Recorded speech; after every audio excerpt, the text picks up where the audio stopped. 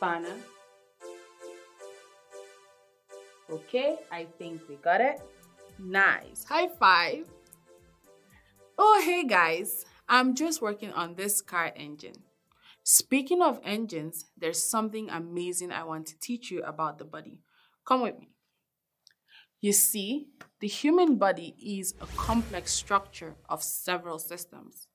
These systems work hand in hand to keep the body working constantly and efficiently like a superior biological engine. Recall that our bodies are composed of trillions of cells, which are organized into tissues. These tissues, in turn, are organized into different organs. Organs, in turn, group and work together to form a system. Within the next couple of quests, we will explore the systems of the human body and learn how they function to keep the body processes running. Particularly, we will start with the nervous system that coordinates every single activity in the body. Then we'll go on to explore the skeletal system, which is made up of bones and gives the body form and shape.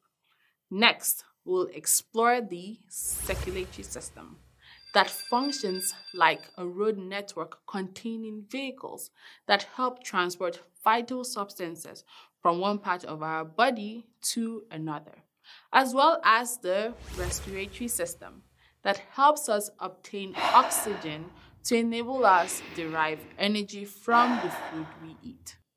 Then, we will go further to learn about the reproductive system that helps us give birth to offspring, and the digestive system, which helps us obtain nutrients from the food we eat.